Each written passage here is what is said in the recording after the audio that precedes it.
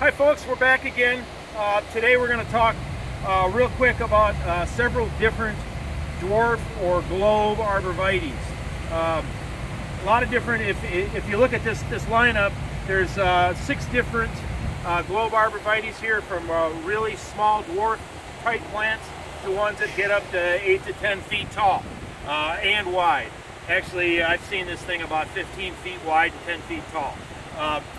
Let's start with the big one since I'm here. This is Woodward. It's a nice globe, but unless you keep it trimmed regularly, it's going to get big.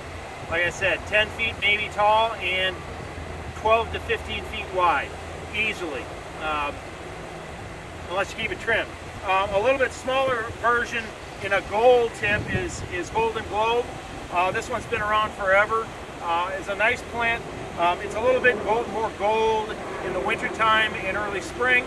Summertime it gets that kind of a chartreuse green color, 6 feet or so size. Then we have Het's Midget.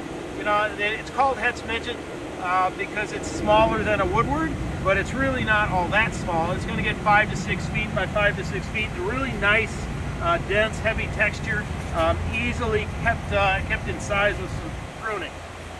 Fire Chief is a relatively new one. It's got that nice, the new growth is that bright reddish pinkish color, and then inside you get yellows and chartreuse.